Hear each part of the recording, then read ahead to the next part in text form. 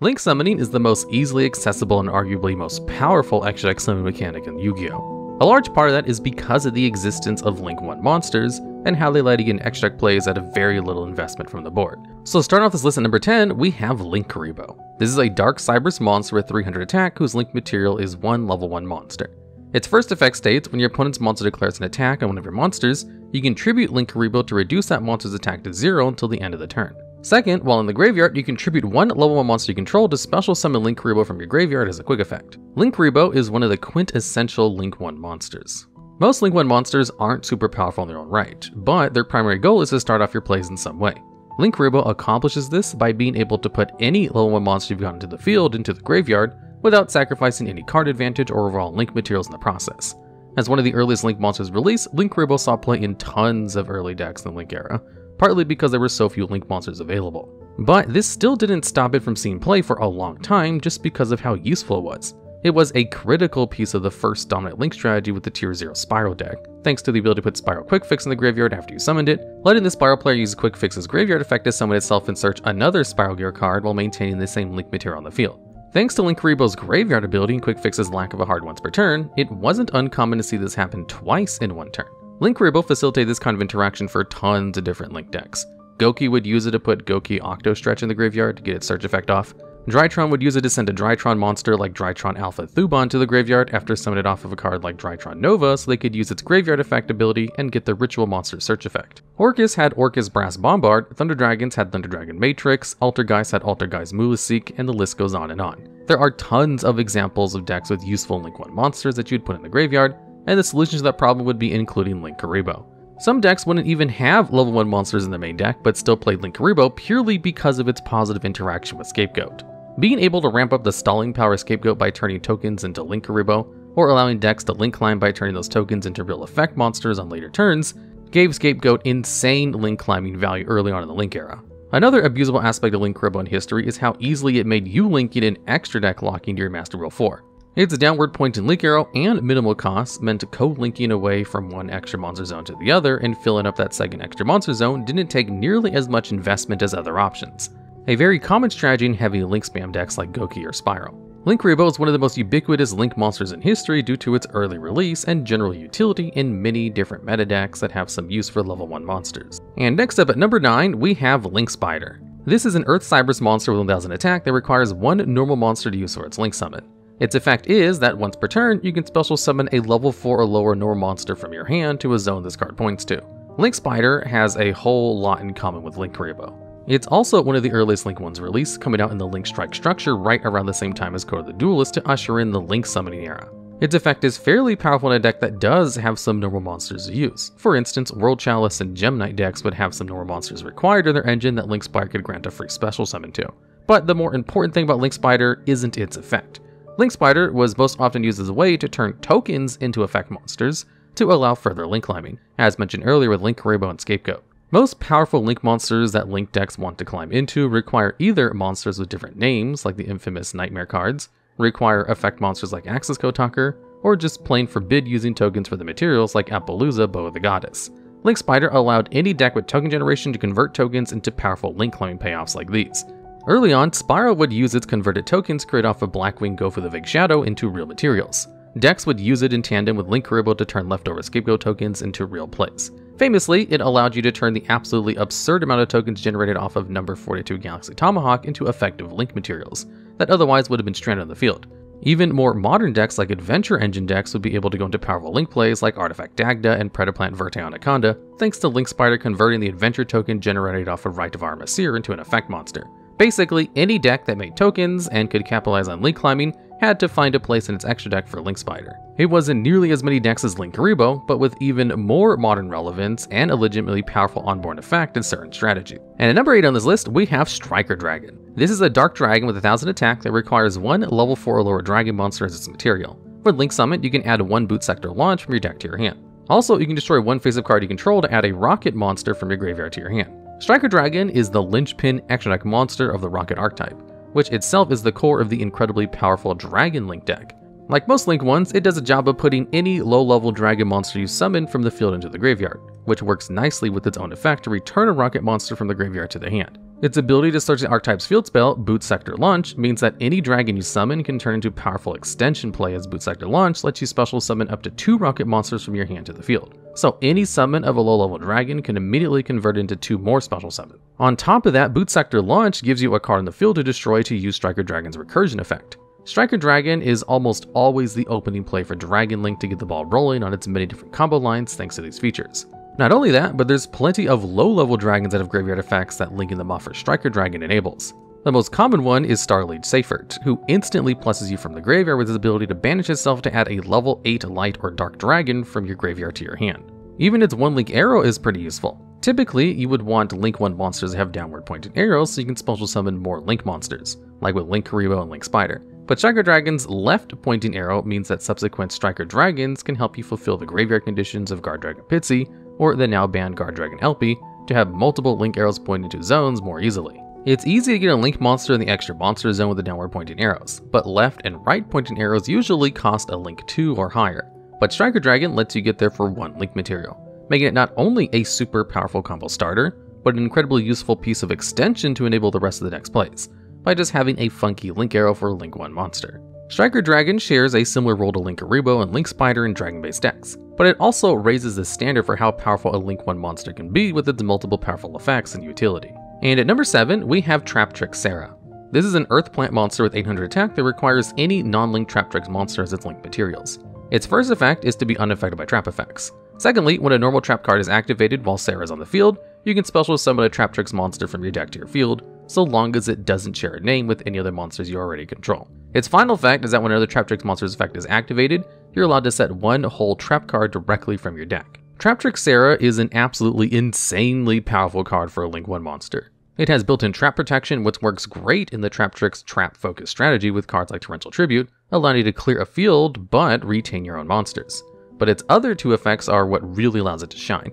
Being able to special summon a monster from your main deck is one of the most traditionally broken abilities you can attach to a Link monster. Sera will frequently summon out another Traptrix, which will usually have an effect to immediately give you advantage, such as Traptrix Dianea, who can recur a whole-style trap card from your graveyard to your hand, like Bottomless Trap Hole or Gravedigger's Trap Hole. This will immediately trigger Sera's last effect, setting another Trap Hole card for you. For the cost of activating a trap card you already want to activate, Sera gives you a +3 in immediate card advantage. All for a Link 1 monster, which costs you basically nothing to get on the field. Sera's absurd list of abilities is the cornerstone of the modern Traptrix strategy, as the deck fell out of relevant meta contention years before Sera's release thanks to trap-based strategies becoming less and less viable compared to more powerful monster combo decks. While Traptrix hasn't been a top-tier deck for years because of these inherent limitations associated with trap-based decks, Sera's capabilities alone brought Traptrix from a complete joke of a deck back to minor relevance decent rogue strategy. With the recent release of the new Traptrix structure deck in February this year, giving the deck some other more powerful legacy support, the archetype is squeezing into lower tier viability. And that's in no small part due to how Sera already gave the deck an incredibly powerful card advantage engine on her own as a foundation. Sera is so powerful that it's often said that she reads like a custom card designed to be absolutely broken. And when you're on the receiving end of a Traptrix player going +3 every turn because of her, you definitely understand that feeling. And at number 6 on this list, we have Guardragon Pisty. This is a dark dragon with 1000 attack that requires 1 level 4 or lower dragon monster for its material. While Pitsy is on the field, you can only special summon dragon monsters. During your main phase, Pitsy can special summon 1 dragon monster from your graveyard or banish zone and summon it to a zone that 2 or more Link monsters are pointing to. This effect is once per turn, and you can only summon Guardragon Pisty once per turn. Guardragon Pisty is another Link 1 entry that you can credit Dragon Link for using to its fullest. While the aforementioned Striker Dragon is Dragon Link's starter, Pitsy fulfills the role of being an incredibly powerful extender that actually gets these dragon combos online. But it's not limited in the same way Striker Dragon was to just extending with rocket monsters. Pitsy's ability to summon any dragon meant you could recycle generically powerful dragon effects. Famously, it was used for recycling pre-errata Red Eyes Darkness Metal Dragon, and its ability to special summon another dragon from the hand or graveyard. Before its errata, this effect lacked a hard once per turn. So you would often get on the field, link it off, and then Pitsy it back to enable a ridiculous chain of dragon-based special summoning. Pitsy would also let you capitalize on the effects of the other dragons that needed to be sent to the graveyard to trigger their effects. For instance, if you use Foolish Barrow on a monster like Absa Router Dragon to get its ability to search a rocket monster from your deck, you would need to special summon it from the graveyard and link it off, or otherwise get it back to the graveyard.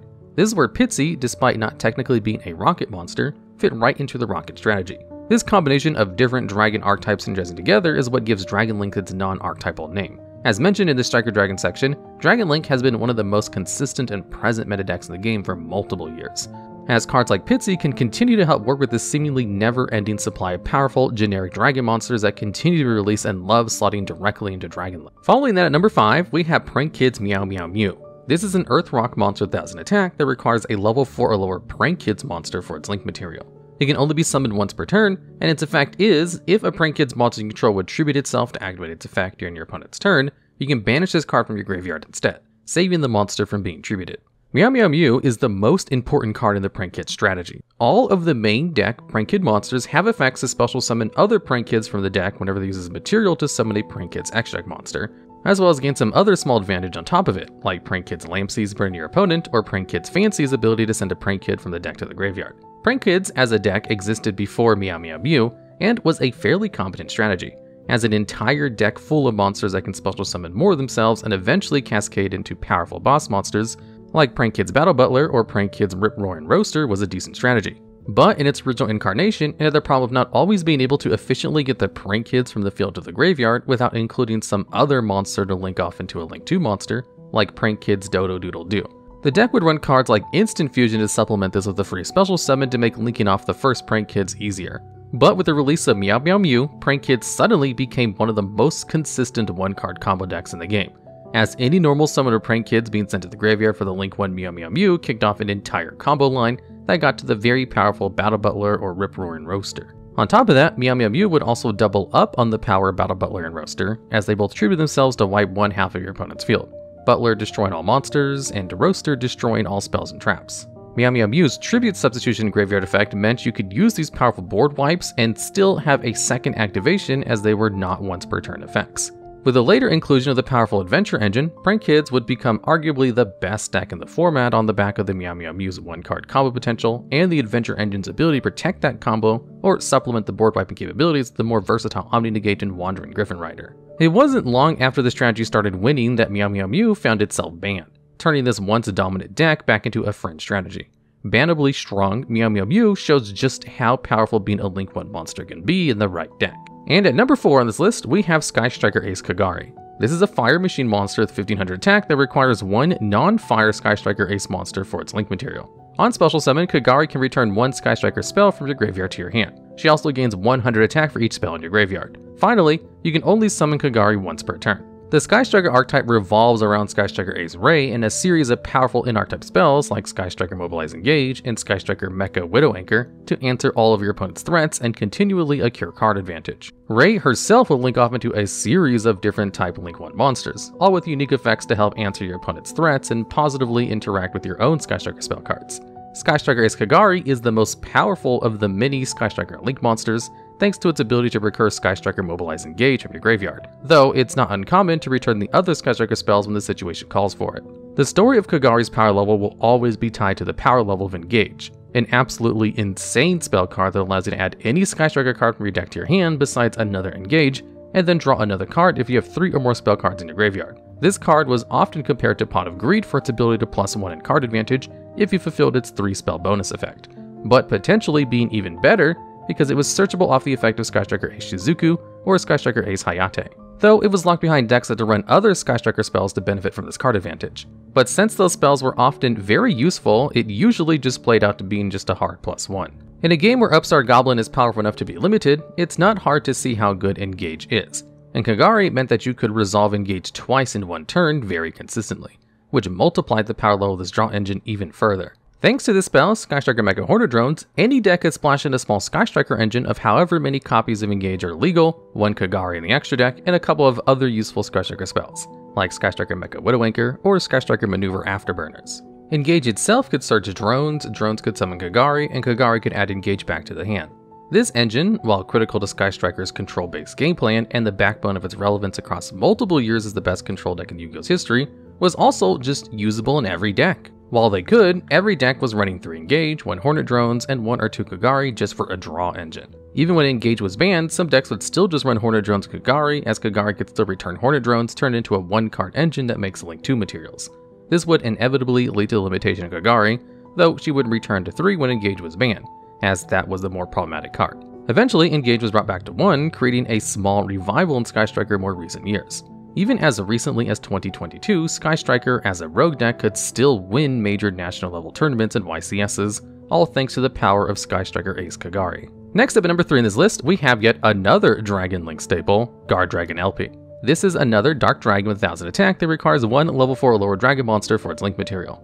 It shares Pitsy's restrictions to only being special summoned once per turn, and to only allow you to summon Dragon monsters while it's on the field. What puts Elpy so far above Pitsy is that it can special summon one Dragon monster from your hand or deck to a zone that 2 or more Link monsters are pointing to.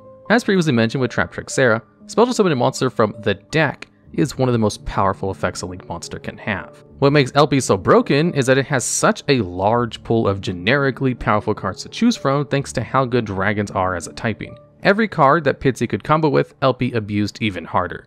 Getting any of those monsters to the field was the goal in the first place to gain access to their on-field or summon effects, like Red Eye's Darkness Metal Dragon, or to immediately link them off for their graveyard effects like Apsa Router Dragon. While both Elpy and Pitsy needed the setup of creating a Zone 2 Link monsters pointed to enable their abilities, Pitsy always required you to get a powerful monster into the graveyard or banished in some other way for its effect to be online. You would have to find some other way to search out the monsters that you'd want Pitsy to get into rotation. But Elpy completely bypasses that one weakness by being able to do the searching itself. There are endless different dragon summoning combos that start off with summoning Elpy, special summon a dragon monster from the deck, getting its effect, then linking it off for Pitsy, summon that monster again or any other dragon monster, and gaining advantage and material to an absurd degree. And nothing stops you from just linking them off once you've gotten the most out of their effects, completely bypassing the only real downside they have. Pitsy is a great Link 1 monster, but Elpy is undoubtedly one of the most broken Link 1 monsters ever. Elpy's power level and Dragon Link's dominance is what eventually earned it a place on the ban list in 2021, after a couple of years of being a non-stop meta-dominated force, despite it receiving other hits and erratas to the deck prior to Elpy's banning. Attaching an effective special summon from the deck on the same turn you summon a Link 1 monster was just far too broken to keep legal. And speaking of which, taking number 2 spot on this list, we have Knightmare Mermaid.